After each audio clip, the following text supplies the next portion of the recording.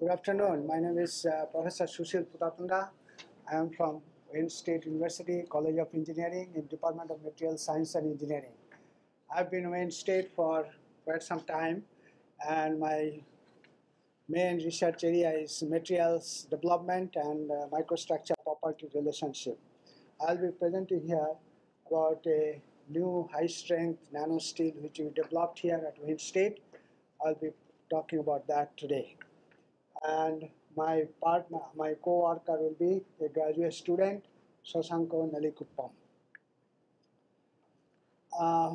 Existing steels currently which are used in automotive or structural applications are not strong enough and too heavy to meet the future fuel economy and CAFE standard, and so therefore they contribute significantly for environmental pollution. And poor corrosion resistance in existing steel makes them to take extra precaution for corrosion resistance, and extensive corrosion protection is needed in those steels.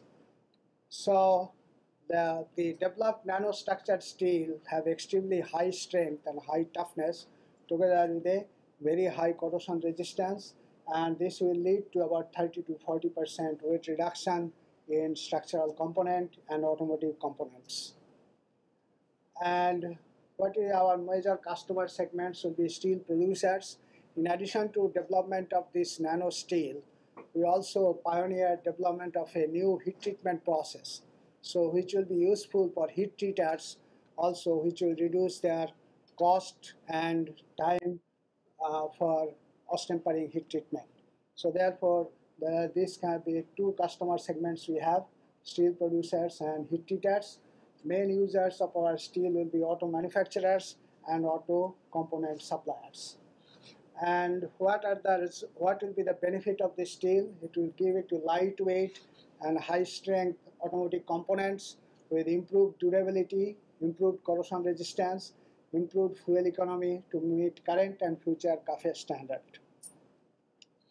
And here we have compared some of the traditional steels and other nano steels which are in market and our steels, which we have compared here property wise and cost wise. Our steel has got a extremely high strength and very high fracture toughness.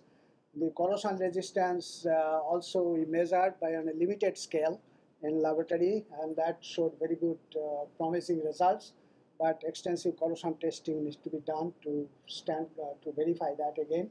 And we have based on this table, it shows that our steels are has very attractive and desirable properties: high strength, high fracture toughness, high corrosion resistance.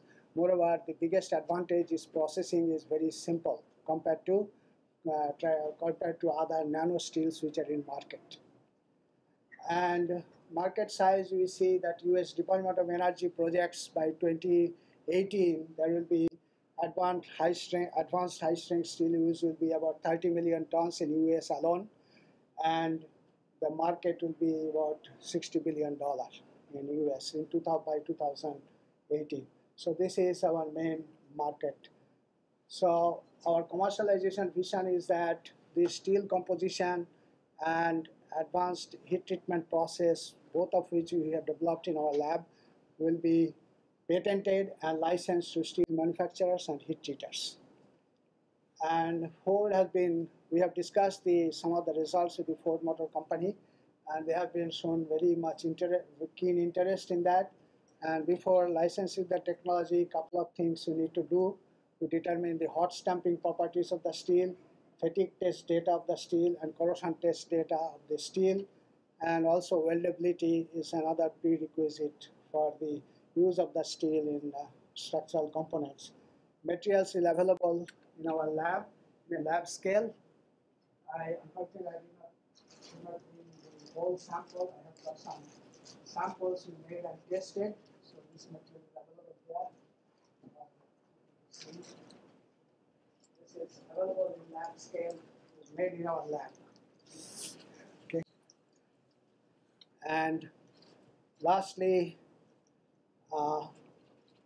this is our commercialization plan. We have to finish those testing Then we want to have the patent application, apply for patent, get a patent, and after that, next step of our commercialization will be licensing the thing.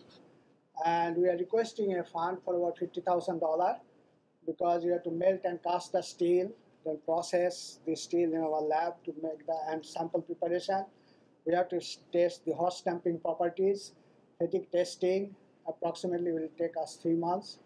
Hot stamping properties testing will take us about 3 months, and corrosion testing and some weldability testing.